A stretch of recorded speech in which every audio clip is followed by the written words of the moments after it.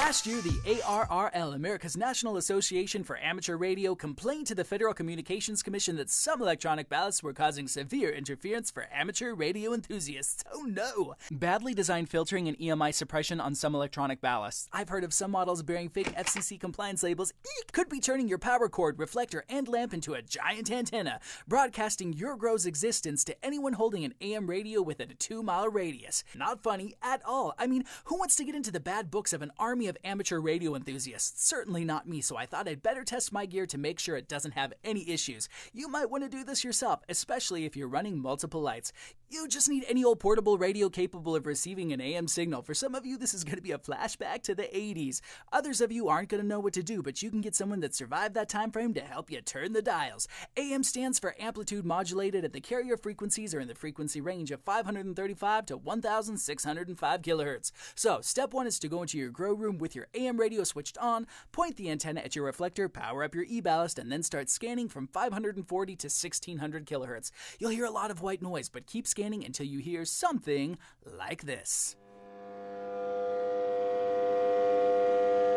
That's my e-ballast, right there, 990 kilohertz. Now remember, I'm inside my grow room right now, so a little interference in here is to be expected. No big deal. I just don't want this interference anywhere else, and I certainly don't want to annoy my neighbors because, you know, Everest is a pillar of his community after all. Fortunately, as soon as I take my AM radio outside of my grow room, the interference stops. I guess that's because my Galaxy Grow Amp ballast is properly EMI suppressed. Like the manufacturers say, apparently it has one of the lowest RF outputs in the industry.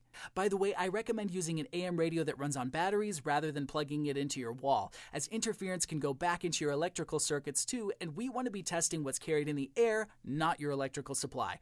I've taken my radio upstairs to double check that there's no interference up there. Nothing. As I walk back down the stairs, still nothing. It's only when I'm right back here in my grow room that the noise returns. If you've run this test and are at all concerned about your ballast's performance, I suggest going to talk to your hydro store and check your warranty. There are also some gizmos out there that can be retrofitted to older e-ballasts, so ask them about that too. Better yet, invest in a properly RF-suppressed e-ballast and enjoy some peace of mind. Please try this test out yourself and let me know how your ballast performs. I'll repeat the test with any offenders further down the line. Hey, I could use this like a metal detector to find other growers in my area that aren't subscribed to my channel. Okay, that'll do. Until next time, this concludes Everest's broadcast. Thank you for watching. Roger, over and out.